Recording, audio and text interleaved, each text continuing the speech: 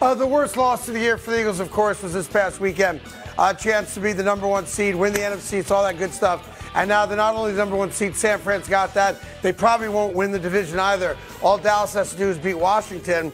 So Nick Sirianni is under fire because the biggest change he made during this kind of poor play from the Eagles was obviously going to Matt Patricia, demoted their defensive coordinator, elevated Matt Patricia to be the new defensive coordinator.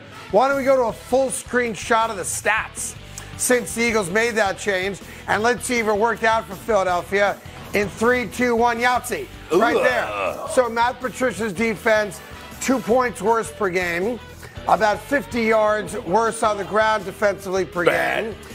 Fewer, I mean, the whole thing sucks. Sucks! The whole thing sucks. Blow Fewer it up. turnovers, the whole thing. So obviously, their defensive coordinator was not the problem.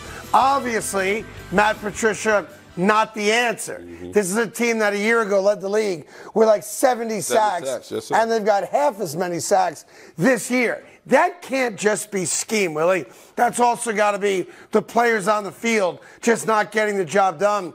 And that includes a guy that we thought might be Defensive Rookie of the Year in Jalen Carton. Yeah, it's called 1-2, Craig, and I don't see it anymore with the Philadelphia Eagles, and that's the bottom line. When you go to last year, you knocked Brock Purdy and Josh Johnson out of the NFC Championship game. You have 70 sacks last year. I thought this Eagles defense was easily top 5 in the league. No doubt. Hands down. Yep. Starting with the front seven because their ability to get after the pass rusher and stop the run. As of late, what the hell has happened to this Philadelphia defense? Seriously, they can't get up the field on third down. They're an absolute liability in the secondary, and this daunted defense that did well against the pass, you can't find them. They don't pop off the table. A couple other things from that defense. It's the worst. I'm not exaggerating here. This is the worst defense in the league over the course of the last 2 months. And if you look at their last 10 games, 7 of the last 10 games, they've given up 30 points, and it's not like every game was against a playoff team or a world beater. This defense is like a sieve. And it used to be, oh, you can throw on this defense, but now you can run all over this defense. When you're watching this Cardinals game, like, they came back running the football. Look at the numbers that they had between Connor and Carter. It was like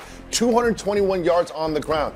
Craig, that is the most they have given up since 2016. That's 7 years. But there's also like an attitude adjustment that happened that I just don't understand. Like, you got Kyler Murray coming off the couch, if you will, coming into Philly. And the Philly, by the way, offense put up 31 points. That's enough to win you any NFL game in modern-day football, right? And the fact that they came to Philly when you needed the win, when you needed everything to go right your way, and it did offensively and defensively, which, let's be honest, the beginning of the season's defense was like, okay, they got it. And there's something that happened in the middle of the season where nobody's tackling, the secondary is a liability, they're not getting at the quarterback, and it all looks like they're just waiting to get put to sleep. And they've been panicking for a while. You know, they panicked when they brought Shaq Leonard in, right? A former Pro Bowl defensive player. You know, they panicked, obviously, when they tried to teach Jalen Hurts how to fall and not fumble. So there's been all these little signs like, almost like chinks in the armor, if you will, that they've tried to address, all while publicly denying that we've got ourselves a problem.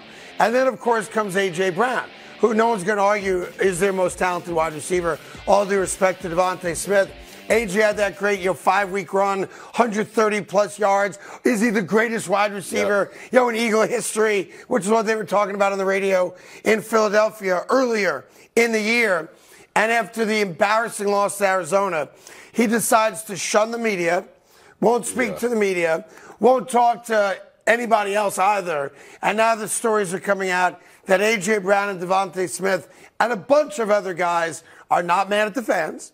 They're not mad at the media, but they are very upset with Nick Sirianni, which is what I've been saying all year long. Nick Sirianni is not a coach that's going to lead a team from the abyss. He's a coach that's going to get on Secretariat and ride that bitch until he crosses the finish line first. That's what do we call that? Front runner. That's right. That's right. I was looking for front runner. I came up with bitch.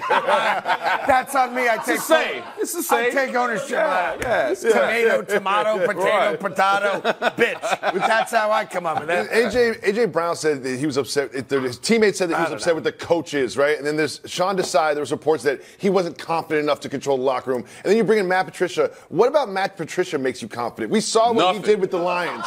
He was the offensive coordinator for the Patriots last year. One of the worst offensive units I've ever seen. So it's like, this guy's here to fix the problem? He's here to fix the problem? He is a chemical engineer or something like that, or like an aerospace engineer. Like, he's a really smart guy. Josh Dobbs. That's Josh Dobbs. He's got a pencil in your ear. Doesn't make you smart. No, he's a backwards hat and a pencil in the air doesn't make you a genius. No, but like, legitimately, he's like a neurospace engineer. He failed in Detroit. That's something to fall back on. He was horrible in Detroit, and he's horrible in Philly. Yeah. I don't want my football coaches to be my defensive coordinator. Yeah, but I gotta be honest, I used to love that pencil look. The pencil look was like, a good look. That guy's so much smarter than me. Why? He's got that pencil in his hand. Yeah. Like, how does he keep it there? You know, that kind of thing. He looks like a cook at a diner. What's that, Hey, you want the loaf? Yeah. We got fresh potatoes. No tomatoes? You said no tomatoes? Yeah, you want more potatoes? Well done. How well do you want it? Yeah. It is great that the Eagles, answer for all their problems was to come up with the worst offensive coordinator in the history of football, arguably the worst head coach in the history of football in Detroit, and a guy that basically made his bones in the NFL, like a lot of people have, on the back of Tom Brady's performance, in New England. And I got to be honest, I love every second of it. I cannot get enough. It's almost like, Eagle fans are in the ocean and they're drowning. And there is a life preserver nearby, but I just won't give it to him. But look how bad of a loss it was when Jonathan Gannon was the D coordinator for the Eagles. And he's doing amazingly, even though the Cardinals suck, he's doing a good job. He peacocked off the field like, I told you it wasn't me. What are you talking? He did a hell of a job with this defense, and his defense is falling week after week. It's bad, man. Look at the way we're discussing this team that was 10-1, and they had like one fluky loss to the Jets. Like, they were 10-1. Yeah. They were like the best team in football at one point. To be fair, I'm glad you brought that up, Jacoby, because what I think we all should have done in retrospect, and I didn't do it either at the time, but I think you look back with hindsight, it should be 2020, right? When the Eagles lost to the Jets, we should have known right then and there that there was something wrong with them because the Jets suck. And the fact that they rebounded, too. The point is, you lose to the Jets, there's something wrong with you. Yes. That's how I view it. To pat ourselves in the back a little bit, even in those wins, we were like, it doesn't look 100% right. Yeah, but winning's winning at the end of the day. Now the problem is they don't know. They don't have an identity, right? Like, defensively, this was a team that got after the quarterback. Like, they have plays. Like, you got Heretic in these guys, Jalen Carter. You now have Shaq Leonard. Like, you got guys who made plays. They're not making plays anymore. They had that one interception Sunday, and that hadn't happened, I think all season damn near. Yeah. So who knows? Winning is winning, but losing is losing. But losing to the Cardinals is losing. Yeah. I thought that was the Jets. It's the Cardinals. The Cardinals, too.